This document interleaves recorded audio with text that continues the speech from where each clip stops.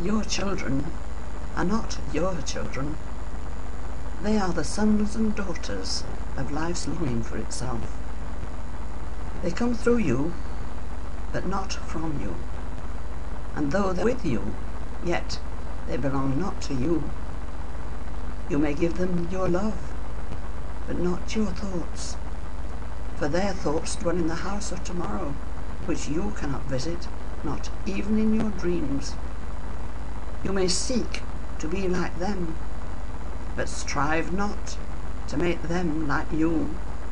For life goes not backwards, nor tarries with yesterday. You are the bows from which your arrows are sent forth. The archer sees the path, and on the path of the infinite, and bends you with his might, that his arrows may go swift and far.